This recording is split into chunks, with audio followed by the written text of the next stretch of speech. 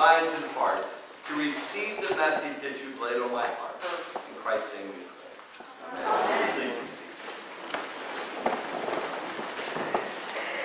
So in today's gospel reading, Jesus has gotten up from the table and he's washed all their feet. Do you remember the time that we celebrate foot washing? Do you remember what day that is? Anybody? What day? Holy Thursday, also known as Maundy Thursday. You see, Jesus is eating supper with his friends. And he knows it's not going to be long and he's not going to be with them. And he tells them, when I leave, right, when I leave, you all need each other to make things work. And he tells them, love each other the way I have loved you. Now, I will bet that some of you have been in class before at school, and the teacher walks out the room, and there's a bunch of people that go nuts. Am I right? Am I right? It happens everywhere, right? Teacher walks out the room, they're like, ah! Start pulling things. I bet there's some of you that when your parents walk out of the room, you're like, good.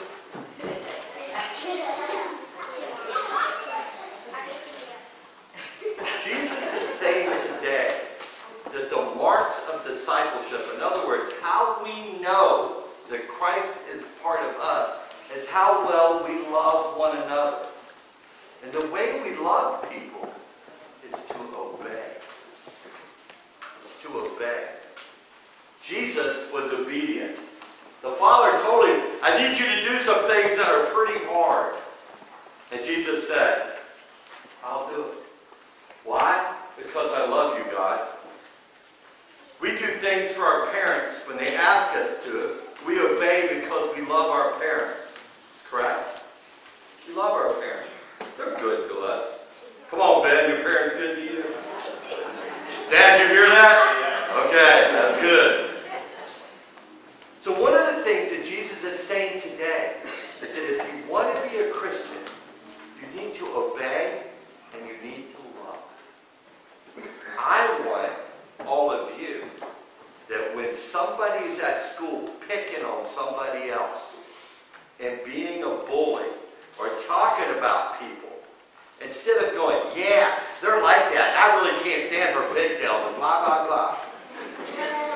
You walk up and say, come on, I want to be your friend. Why?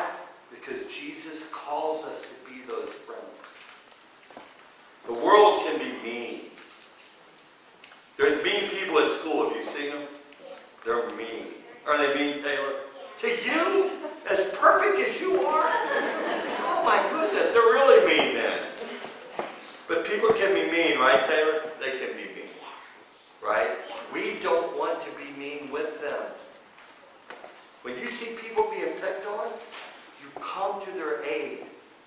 You come to them and say to the other people, leave that person alone. That's my friend. Because Jesus has called me to love everybody, even the people that look a little odd. Even the people that might be a different color than we are. You see, Jesus is telling us today that we need to be people of love. There's a really pretty passage I want to read to you all. It's usually read at a wedding. But it's a passage that Paul wrote to describe to people what love is. What love is. Listen to these words. Love is patient. What's patient mean? What does it mean to be patient? What does it mean?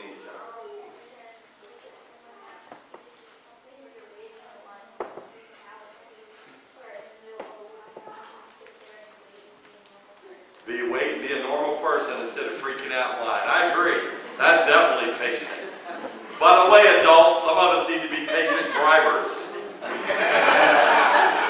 Amen? Amen. Love is patient. Love is kind. Kind.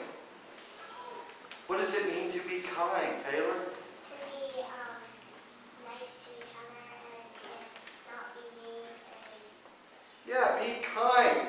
That's a very pretty dress you have on today. I really like your shoes. Right? Those people should not have been calling you those names. Come sit with me at the lunch table. That's being kind. Love is patient. Love is kind. Love is not envious or boastful. Do you know what it means to be envious? What's it mean, Jack? To envy somebody. What does it mean to envy? What? Or what they have. Have you ever met somebody that when they got something, people are jealous? They're jealous, right? Love is not being jealous. Love is that when Oliver gets something, Sam goes, I'm very happy that you got that, Oliver. I know Sam would do that because he's just that kind of guy, right, Dad? He's that kind of guy. Right? We don't tear other people down to make us feel better. By the way, this is a sermon for adults too. Amen? The whole world, it seems to be insane now. Love's not irritable. How many of you are irritable in the morning? Betsy, put your hand down. You're a teacher. It's hard sometimes. I don't know where my little Scarlet Rose is, but she's the worst person in the morning. Oh, man. I told her one time, I said, Scarlett, you choose to be grumpy, grumpy, grumpy. You need to be happy, happy, happy. Well, that worked really well at 3 o'clock in the morning when she came in and woke me up and said, I'm happy, happy, happy. I'm grumpy, grumpy, grumpy. Irritable. We walk out the door every day going to school. And parents and adults, we walk out the door every day going to work, going to the grocery store. We carry the marks of Christ with us. There's no excuse for us to be grumpy or irritable. How is somebody going to see the love of God in us if we're irritable and grumpy? Amen? It does not rejoice in wrongdoing. How many of you all been in class and see somebody throw a spitball and went, or see somebody do something mean to somebody? Yeah, you didn't throw it, did you? No, I didn't do it.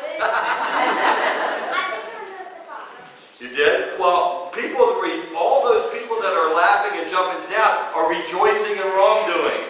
Do we do that? No.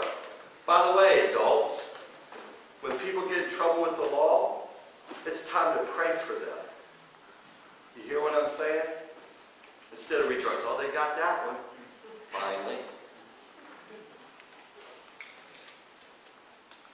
Love rejoices in the truth. In other words, to be marks of Jesus' people, we need to be truth tellers. Who threw that ball? I did. Yeah, I've been bad before. Trust me. Love is patient. Love is kind. Love isn't irritable. It doesn't rejoice in its own way. It's not boastful. Today's gospel is calling us to love one another.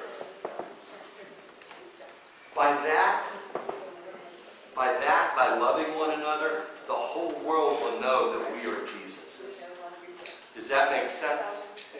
The whole world will know that we belong to Christ. By the way, adults, if you define what you love as opposite of what you hate, you better look in the mirror. I'm going to say that again. The world out there defines love as what they don't hate. That's not love. Right? You are called to love your enemies, even the ones you disagree with. In fact, you probably have to love them harder. The ones that you disagree with. Right? Because we need the Holy Spirit to do that. Jesus has been teaching us, your teachers have been teaching you all year how to be Christ-like. Remember this lesson this summer. When you have a chance to act kind, act kind. When you have a chance to give somebody a helping hand when they fall down, do that. Saints of God, when you see people in a need, help them. Help them. Why? Because Christ has called us to love one another. How many of you don't know Miss Jean Beers? Do you know Miss Jean? Miss Jean called me yesterday crying because her son died. And she called me. Why? Because she knew that I loved her. Right? Because that's what we do. We reach out our hands to people that are in need and tell them that we love each other. How many of you had a pet that died? Any of you? That's really hard, isn't it? I miss my dog. Right?